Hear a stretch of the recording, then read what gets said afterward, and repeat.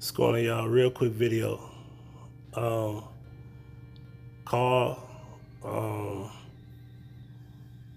Now, I mean, this is no bad, I don't have ill intentions when I say this, but I hope you're very protected, because there's two people over your head right now. And you mentioned on Beehive's interview, shout out to Beehive, the industry is very treacherous, very evil, and they know you making money hand over fist with that woman. And see, they see a product that they want, they will take it. Now, for those who aren't up on business 101, Megan has an excellent deal.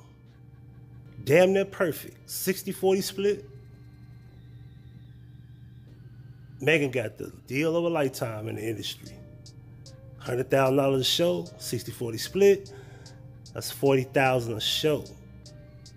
If you did 20, you'll be a millionaire if you did 20. Do the math. Is that right? I think it's an estimate.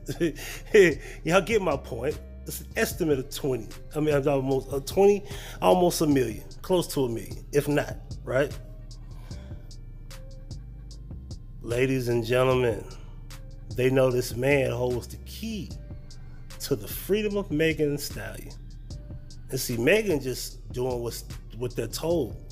See, Megan didn't even read her contract. She has no idea what she signed. So I'm under the impression that Jay Prince threw out a cheap shot saying that Megan, mom read the contract. God rest her soul. I mean no ill intentions when I say this, but I read between what Jay Prince was saying today. He said that her mom read the contract. So I'm thinking that Megan can't read, or she's probably not as smart as she pretended to be. On top of that, the girl got on her own video and said she never knew what she signed. She had no idea. And she didn't even get ripped off in her contract. So now you got 300 Entertainment, which is owned by Leo. We all know Leo is a culture vulture. And we got Roc Nation over there, which is not owned solely by Jay-Z. This is why I say y'all gotta catch up. Y'all sitting back talking about Jay-Z and it's for the prisons in Mississippi, and he's with Kaepernick and standing. Jay-Z don't own Roc Nation by himself. It's a bunch of Jewish people over there running that shit. Rockefeller, Roc Nation, whatever you want to call it, is not what it used to be. See, when Roc Nation or Rockefeller Records started, it was Dame, Biggs, and Kareem and Jay-Z. Jay-Z went and bought it back, and now it's just a whole bunch of people in the pot. But Jay-Z's the head front. He's the face of the business. I'm gonna say that to say this. Carl is a target, and Jay Prince knows it. That's why Jay Prince stepping in, because he wants to make sure this brother is taken care of. Hey,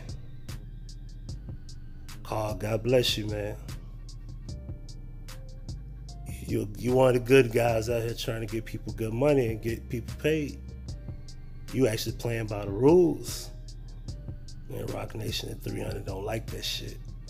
Even though it's making her money, but it's making you money. So they thought to themselves, well, we can get this stupid motherfucker to sign another contract with us if we can get out of her deal she got now. Megan don't got no slave deal. When she get with Roc Nation by herself without this nigga in front of them, oh, she really gonna be a slave then. Shit, 60-40, that's beautiful. I wish I was a rapper and I was getting 60-40. I would say shit. It's Huggie Pacino for the Huggie Pacino effect. I'm gone. Oh yeah, P.S. Maybe I'm looking it up wrong, but I'm trying to find a trademark on 300 Entertainment and 1501 certified. I went on the trademark website and I couldn't find it for either company. of course, I found them for Rock Nation and many other companies and independent companies alike. Can somebody explain to me why they don't have a trademark, but they claim to be taking these people to court? I.e. Megan Thee Stallion suing this guy and Rock Nation being somewhat involved with a law. Like, I don't understand this. But maybe I'm wrong. Does every label have to have a trademark? I don't know. Somebody educate me on this. I'm only asking questions because I thought I was curious to look that up. But anyway, peace.